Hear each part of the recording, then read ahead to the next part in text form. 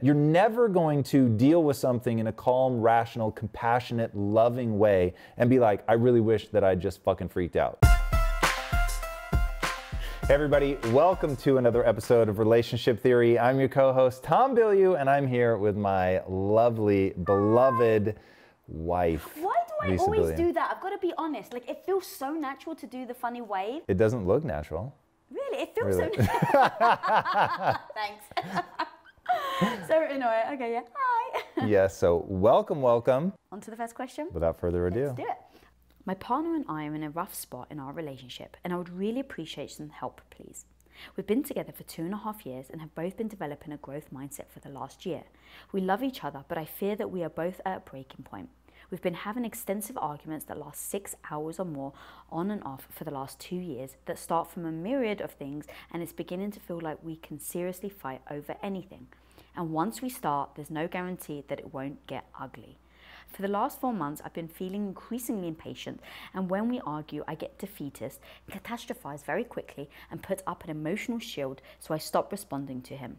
He has said that in this moment, he feels like I don't care and is feeling anxious about when I might suddenly switch into one of those modes and has no way of bringing me back once it happens. This isn't who I am or want to be. I'm usually very affectionate, and he has said that this has made him feel that when I am affectionate, he's skeptical and it feels it's just for show. We recently had our first overnight fight, and I told him I've been feeling rejected for the last 3 days. He mentioned breaking up, and I spent hours saying that I was wrong and let's work on us. We eventually agreed that we would try to make it work, and I'll be in the doghouse while I work to earn back his trust. But if I fail, we will be done. He said he will feel uncomfortable if I touch him and doesn't want to be in my presence and has left our apartment. If you would kindly offer some advice in this situation, I would be so grateful. Wow. Wow. You and I use the analogy of you can't let dust settle in a relationship because of this very reason. Because right now they're at the point where they're always just shy of redlining. So they constantly like snap over into just an all-out fight. And so they're really going to have to do some emotional spring cleaning. Sorry, I couldn't help myself. But like, that's essentially what we have to do. So the reason that we talk about not letting the dust settle is because any one speck of dust is not a problem. So any one, they say something, it rubs you a little bit the wrong way. But am I really going to make a big deal out of that? No, I'm not. I'm going to let it slide. And then I'm going to let the next one slide, and the next one slide, and the next one. And then all of a sudden, you're freaking out over what seems like nothing. But in reality, it's been these little things that have been building, and you haven't taken the time to address them. So that's what brought that metaphor to mind of, you have to like constantly clean, because if you've ever been in a house where, people haven't dusted for years, it's like, it's horrifying. And the moment you go to clean it, it like kicks up this plume of dust. And so every time they go to talk about it now, they have to deal with that first like kick up of the plume where it's, the 6 hours, it's overnight, it's let's break up, because they're just so fucking pissed and they haven't taken the time to address the underlying issue. Now I'm gonna guess that we have there's probably some collisions of values in here somewhere. There's something where they're arguing about the tea. They're at the surface level and they're not getting all the way down to what they value in life and why these things rub them the wrong way and bother them. And they also probably don't have rules and what I'll call beliefs and values in the relationship, because neither of them are making the other person feel like they're number one. And then they also don't have strategies. Like, for instance, if she knows, okay, I tend to get pissed, and once I get pissed, I stay pissed, which was my exact problem. But I worked on coming up with strategies that were based on what I was reading about the brain and understanding human behavior. And so I wrote myself the letter. We've talked about this many times. But assume people haven't heard it. Right. So here's the big problem in an argument. The person really does sometimes something that you're justified in being angry about. And the fact that you're justified to be angry is exactly what causes the problem. Because you're not going to look back on it and be glad you were angry. You will always be glad you articulated when something upset you. You'll always be glad when you guys are able to really talk it out and be respectful and hear each other out and lower your defenses and open yourself up. You're always going to be glad you did that. You're never going to deal with something in a calm, rational, compassionate, loving way and be like, I really wish that I just fucking freaked out. No one ever thinks that. But every time you freak out, you're going to be like, it's not me. All the things she's saying, like, I don't think of myself like this. I'm actually very affectionate. But you're not getting yourself to that place. And so if you've shown over and over that you're not getting yourself to that place, you need a new strategy. You need a tactic. And this is where people think that love is like some mythical thing and it's going to cure all. And if it was really love, I wouldn't have to work at it. That's total bullshit. And dealing with another human, no matter how much love you have for them, no matter how much excitement you have for them. And by the way, relationships are like shifting sands. It's like it's always moving. What moment in the relationship are we in? Is it that initial sort of hot, intense love, or is this now maturing into something and dealing with those shifting sands of feeling differently about the person? If you're not able to put strategies and things in place to navigate that, you're going to be in trouble. So she needs a strategy. She needs some rules. She needs to identify her values and all of that going into this so that she can say, regardless of whether or not I am justified in being pissed off, who do I want to be in this moment? How do I want to act? What is going to make me proud of me? And then making sure that she has tools and techniques and bright lines, quite frankly, rules, going into these discussions so that they don't spiral out of control. And that's when you wrote the letter to yourself. Yeah. So thank you to bring it back to that. So that was my technique. Was I knew who I wanted to be in that moment, which was somebody who was emotionally resilient, meaning I didn't just fly off the handle or get upset, that I could in real time change my neurochemistry, not hold on to that I've got some right to be pissed off as if that was a fun place for me to be, and recognize that I believed that you loved me. And if I really believed that you loved me, then why not extend you the grace of saying, she didn't mean to upset me. She may have, and I really may have the right to be pissed, but she didn't mean to. So why now am I going to punish her for something she didn't mean to do? And so, like, when I think about so the letter that I wrote was basically saying, part of the reason that I would get upset with you is that you have motive in wanting me to calm down. So I couldn't trust your actions. So my letter was, hey, me, it's me. I have no motive to calm you down other than you've never once looked back on this and thought, I'm so glad I stayed pissed off for 6 hours. So since you know that future is very predictable, let's do things right now that will change your neurochemistry. Because the 6 hours is basically you're letting the fire burn out, and it won't burn forever, and eventually it will dissipate, and then you see with this totally different perspective. So the letter was, hey, me, it's me. You know she loves you, and you know that if you force yourself to laugh out loud right now, it will change your neurochemistry so much, you'll be able to stop being angry, to open yourself up, to be vulnerable, to explain yourself in a calm way that where you want her to win. All of those feelings are going to flood back. And once you're approaching a discussion from, I want you to win, and you want me to win, which means we both want to really be understood, and we want the other person to be understood. And that now I'm going to confess where I have gone wrong, and you're not going to use it against me, and you're going to confess where you've gone wrong, and I'm not going to use it against you. And both of us are looking for not where the other person went wrong, but where, like, oh wow, I can actually really see that. So you and I were having a discussion not too long ago, and I said, you actually have legitimate grievances. I've been really working a lot, and because I'm working a lot, you're not getting the time and attention that you need right now. And that's legitimate. And if I come at you like, fuck, this is just another thing for me to deal with, like, give me some slack, like, cut me a break, give me the space I need to fucking get through this, then you're going to put your walls up, you're going to be defensive, and we're just going to go at each other. But if we both want the other person to win, then I'm going to confess, I actually can see why you would be upset. But I really do love you, and I really do want you to win, so let me explain why we're here. I'm feeling overwhelmed. There's a lot of things coming at me, and I want to get to that place where I can, you know, give you what you need. I can deliver on that. I really do want that. And then you're, from your perspective, doing the same thing. Like, whoa, I actually didn't think of that. I was in my own perspective. Here's my perspective. Here's why I'm feeling this. But it's like, there's a generosity of framing, I think is the easiest way to say it, where it's like, I'm going to frame where you're at in the most generous way. Like, I bet it's really hard what you're going through. And having you say that, like if the other person understands, right, not just like, I don't understand why you're freaking out or why you feel like this. What do you mean? I'm busy. I'm building a business. Like, that conversation would have been completely different if that's how you had approached it. But coming to like, I actually understand why you feel like that, but let's talk about how, why, and why we're here. And maybe even sometimes we may not be able to change it for a few weeks or a month based on like what our life is like.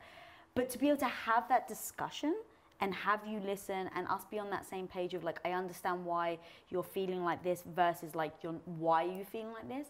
It's not like accusatory.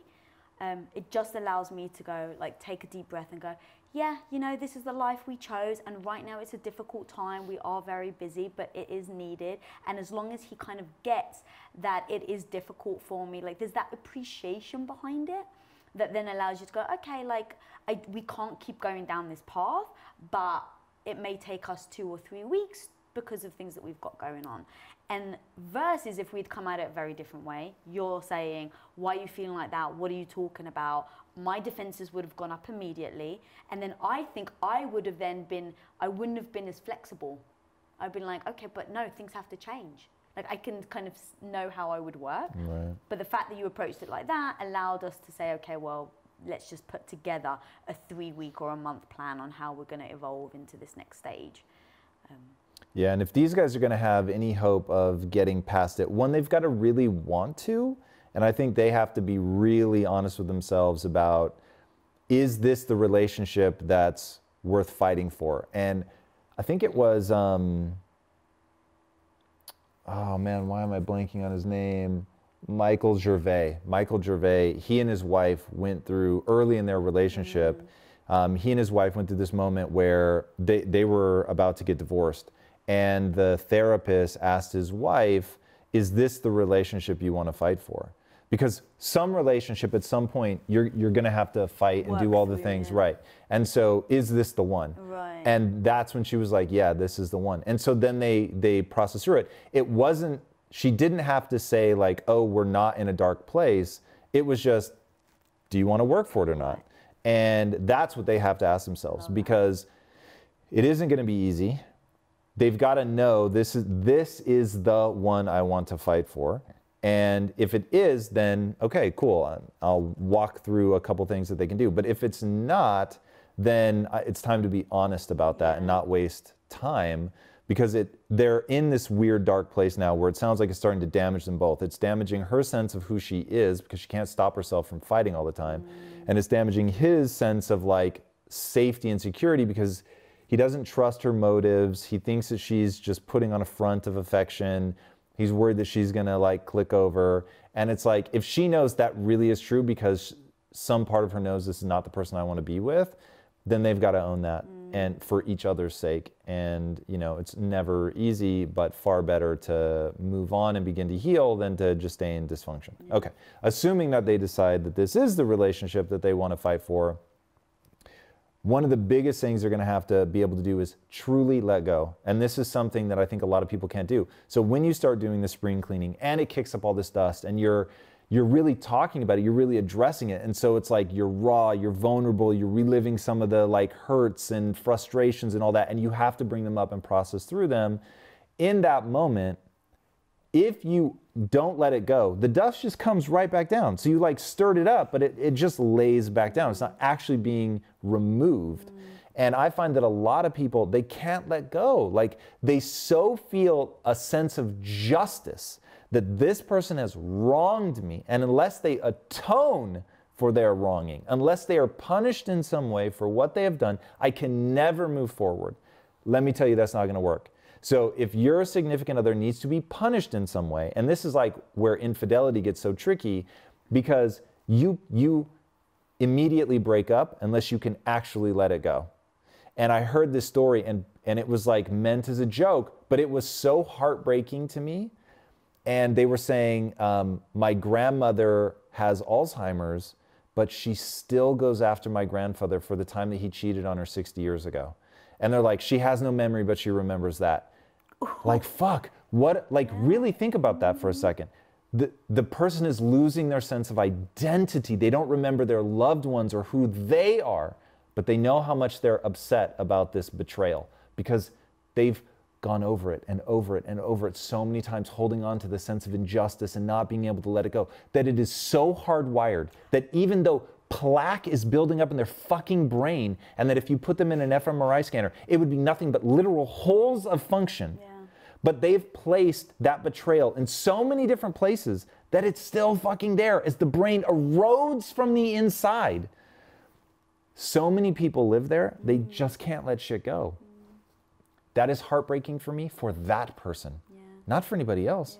So, number one, for them to move forward, they both have to be able to forgive and actually just let it entirely go. I think if you can't, like, be honest with yourself. Like, don't beat yourself up about the fact that you can't let go of it. But if you can't, then I think that you would need to break up, because if you truly can't, you're only going to hold on to it, and it will come out, even if you don't mean to, right? It will come out in the little things you do. Sometimes it'll be like a snide comment when you're just tired, or sometimes they'll let you down and you start to think about it. So for their own sake, if you can't genuinely move on, then break up. And I remember when, and I've told this story before, but when the worst, probably one of the worst times of my life, I said to you, I turned around to you and I was like, I need you. And you were traveling and you were going through something really tough as well. And it was like, I think probably the worst time of both of our lives. And you were about to travel and I was like, I need you to stay. And I never ask you ever, right? Have I ever asked you to No, it's the one time this happened, yeah. It was the one time I ever asked, and I used the word important, which is our code word. So we have a code word that means you have to drop everything, and that was our code word, and I used the code word and everything. And you just looked at me and you said, but it's important for me to go. And this is fundamental to who I am as a human being. And so now we're at a place where we both said the word important. We both kind of needing something in that situation. And I remember you saying that to me, and you know, obviously I was very upset.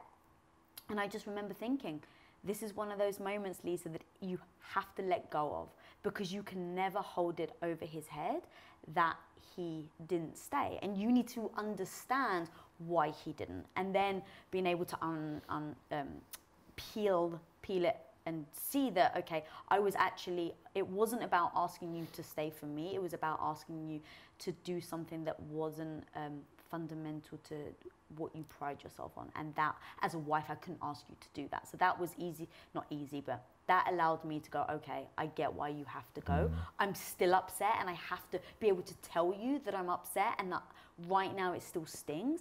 But I also understand I can never hold this against you ever in my life. And I never did. Like, it doesn't, even in repeating the story, I don't have the emotion of the hurt that I did when it first happened. Right. But I don't think I give you enough credit for that. Like, you really haven't, A, held it against me, and B, like, you self-soothed. I didn't talk you through that. No, you didn't, yeah. I told you. And I think that was actually important, though, because if you talked me through it, I think I'd be holding to your words instead of really have coming to the conclusion by myself. Yeah? Yeah, that actually just hit Totally. me. That's true. Doing the work myself and figuring out how to navigate, I think actually helped set us up for success, because now it's not just, well, he said. Right. It's like, no, Lisa, you know in your gut and in your heart that if you had asked him to stay and you put your quote unquote foot down, it's like asking you to be somebody that isn't you. And how would I feel if you had asked that of me? And if you had said, even though, you know, this isn't who you are and this actually goes against your identity, I still want you to do it. I think that that would be hard for me to be like, well, okay, he doesn't actually then understand me. Right. Because asking someone to do that, I think is, understanding. I mean, and there's lots of tactics and tools that we've mentioned in the past that we can also keep talking about, but the writing the letter to yourself, in fact, for the people who are watching for the first time and hearing that story, I read that that letter to you once. And you said to me, this is the letter. I need you to read it to me when this happens again. And I remember I read it to you once, and that was all it took. Same with, we've got like these little coins that say love on them, because sometimes it really is hard to break that emotional pattern. That was such a good idea, but having them on you. If there was a way, though, I really did think that was a rad thing. Yeah. If you want to finish explaining. Yeah, so there were these little like stones or coins or whatever, and they had love engraved on in them. And what I did is I gave one to you and then one to me. And I said, all right, in those moments where we're arguing and we both know that, like, hey, we love each other, but we can't say the word. Like, we can't say, like, all right, let's, like, stop arguing. Like, because you're in that moment and the energy's there, but you know it, but you can't say it. You just pick up the coin and give it to the other person. You don't have to say anything. All it takes is that action. And in that action, we defined what that would mean. Okay, that means I love you. Right now, we're going through something emotional, but we know that we love each other, and let's remind each other of that. And so the coin, yeah, I actually really liked it. You're right, is that how do you carry it around with you everywhere, especially guys that don't have handbags. But it was a good strategy, even just have around the house. It's a great strategy, and it comes down to people's ability to make something sacred. Because what those love stones, I guess, they relied on was that I knew if I gave it to you, you would instantly stop being mad no matter what. And if you gave it to me, I would instantly stop being mad. But if you give it to the person and they throw it and they're like, I can't believe you're trying to like give that to me now when you've done X, Y, Z. It's like the whole point of the love token was to remind the other person that you love them, that they believe to the core of their being that you love them. And it was just another way to like state shift. Noise. Yeah, to like break out of where you are, like at a neurochemical level, and get into a new headspace. And we used a couple different things like that. Oh, another thing we did is the hands up. It's exactly what I was thinking, yeah. So we basically understand. Yeah. So smiling when you're mad obviously is very difficult to do, but forcing yourself to smile does something to the chemicals. Right. So we said one of us, whoever's in the least annoyed mind space, to be the one to, like, basically when you turn around and you see the other person, now imagine you're mad. Mad as hell. Mad as hell. And you walk into the room and I'm still mad at him and I go, baby!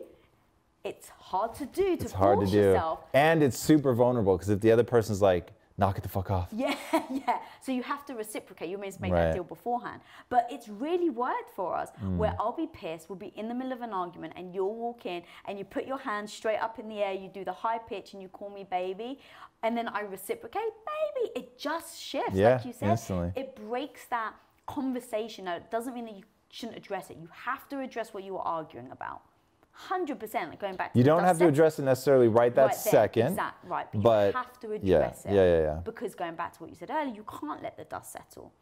But the first step is breaking that emotional tension and that stress between the two of you. And we found that doing that has really helped. So little things like that. Massively. Yeah.